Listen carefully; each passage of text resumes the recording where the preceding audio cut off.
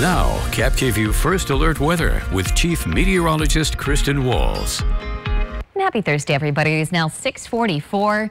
We're looking at a pretty chilly start out the door, even some areas of frost expected early this morning. So make sure to grab that heavier coat. You're going to need it if you are going to be out and about the next couple of hours. But starting to notice a little bit of some daylight out there right now from Richland's Columbia Point.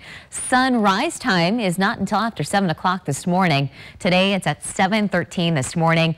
Again, starting off with temperatures in the 30s, but the sun is going to return. We'll have a nice warm up by later on this afternoon.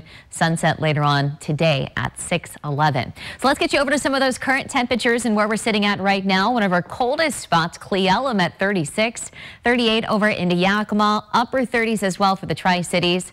44 in Walla Walla and Hermiston. Good morning to you. You're at 37.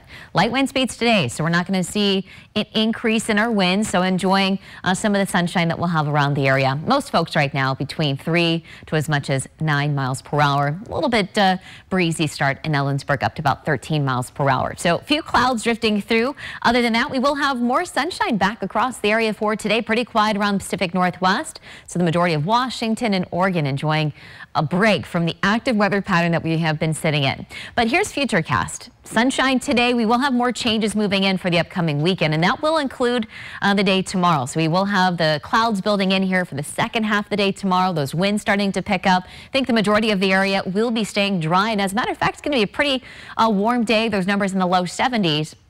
A beautiful day Saturday, but another change sliding in here for Sunday. More clouds and just a slight chance for maybe a few rain showers popping up across the area. But overall, these temperatures actually start to drop. Typically, we're at 67 after that warm day Friday. We're going to be back down to about 64 on Sunday, and then some upper 50s by early next week. So Tuesday and Wednesday, some of our coolest days across the area. So let's get you to that forecast out there this afternoon.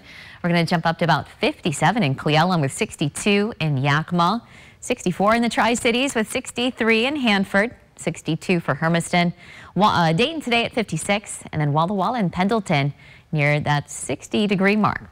So another chilly night is ahead with that mainly clear sky as those numbers fall through the upper 30s and low 40s. Look ahead to your 7-day forecast. We'll have those clouds building in again tomorrow as those winds pick up, but temperature's not too bad at 72.